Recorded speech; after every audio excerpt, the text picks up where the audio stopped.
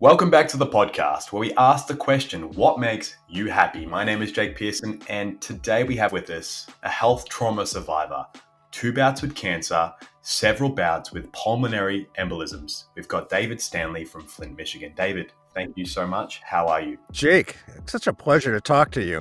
As we were talking a few minutes before you hit record, there's so much interesting going on in your life down there in Victoria in Australia. I'm excited to have this chance to chat with you for your viewers. Well, we do appreciate you coming on from the other side of the world. And as much as I'd love to talk, because that's what I love to do, today is all about you and what makes you happy. Could you start with a little bit about that? One of the key aspects, and I am, by the way, as a friend of mine put it, relentlessly optimistic.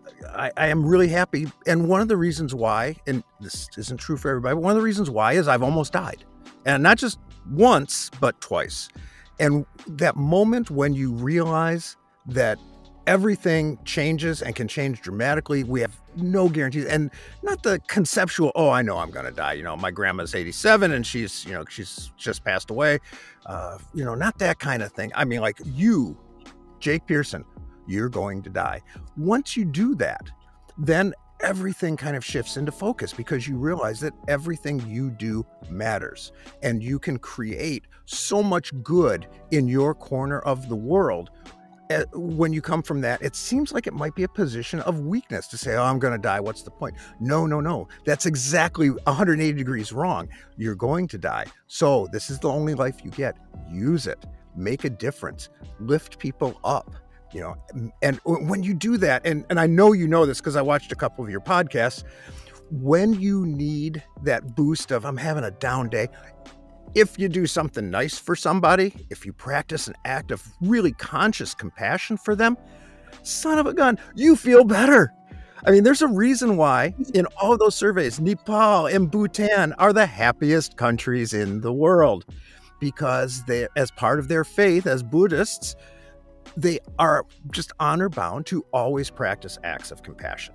And it's just incredibly liberating, and it's really powerful, and it's creative because there's lots of different ways that you can do good things for other people. And it's, yes, a little selfish because when you do it for somebody else, you're doing it also because you're making yourself feel better. There's nothing wrong with that. You can own that right down to the ground.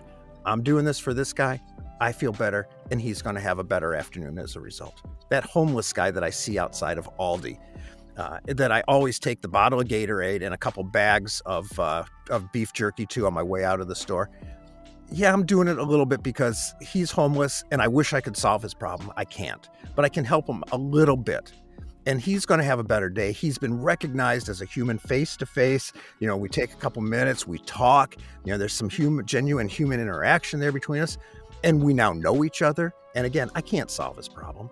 I'm not that wealthy. I mean, I can't buy homes for people, but I can give him 20 minutes with this ice cold Gatorade and a little bit of genuine human interaction where somebody's focused on him and recognizes that he's a real person. It's just an amazing event to be able to do that for somebody. I was just in awe of listening to you speak. Thank you for sharing what makes you happy, David. That was genuinely beautiful. And I really agree. A lot of people have on this podcast said that they found happiness and joy when they're compassionate and just kind and giving to other people. Even if it is a little selfish, it's okay to feel that way. It's okay to feel good after helping someone. You're not expected to feel bad or a negative emotion. It's good to help other people. And I'm glad that you find happiness in that too. What would you say to our listeners right now that are struggling to find a little bit of their own happiness in their lives? For me and for a lot of other people that I talk to about this issue, because I'm a blogger. I have a pretty, I'm not a big influencer per se, but I'm in touch with a lot of people because of the writing that I do. I think one of the key things that you have to do is you have to go out and use your body. There's that old biblical phrase that says beautifully and wondrously made. I have yet to see anybody feel worse about themselves after they go out and they play, get their heart rate up, use their body, get some, I don't even like to say get some exercise because that seems for so many of us that had a negative connotation. I mean, I love to work out. I mean, if you will find, I tell all my friends, do not text me, message me, whatever, between 4:30 and 6 in the afternoon. I will not respond because that's my time. And whether you're out with a backpack and you're rucking, or you're on your bike, or you're at, playing frisbee golf, I don't care what you're doing. When you get out there and especially outside, and you can suck some of that up, you're gonna be happy. And it lasts, and it's a very addictive feeling, that good feeling after exercise. I know you're a personal trainer, so you know exactly what I'm talking about. And I recommend that as like step one for nearly everybody.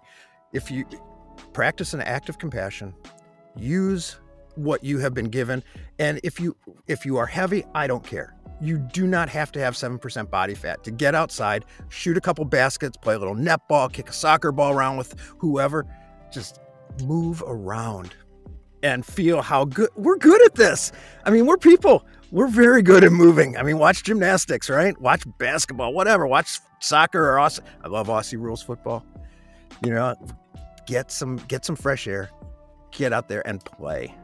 Beautifully said. And it's something that's really accessible to majority of us living on this planet, moving.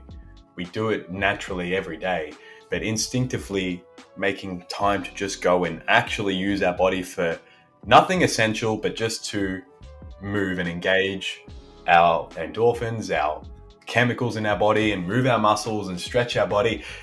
It is one of the most underrated things that you can do for your happiness. And I really resonate with what you said there, David. So thank you so much for coming on the What Makes You Happy podcast to share all things your happiness. I'm at dstan58 on Twitter if you want to connect with me, and I will follow you back unless you're just an incredible moron. We will pop all those links for you to connect with David in the podcast episode description below, so they can connect with you very easily, because I know when you hear someone's username and then you keep listening and then you forget. So we'll make that accessible for you guys listening at home. So David, hey, it's been an absolute pleasure to chat about your happiness with you. Thanks for listening to the podcast. We hope it gives you something to think about on your quest to discover what makes you happy. Make sure to check out whatmakesyouhappypodcast.com to connect with today's guest and follow us on all our social media platforms, and to stay up to date at what's happening next at What Makes You Happy. Don't forget to share this episode with a friend, and we'll see you next time.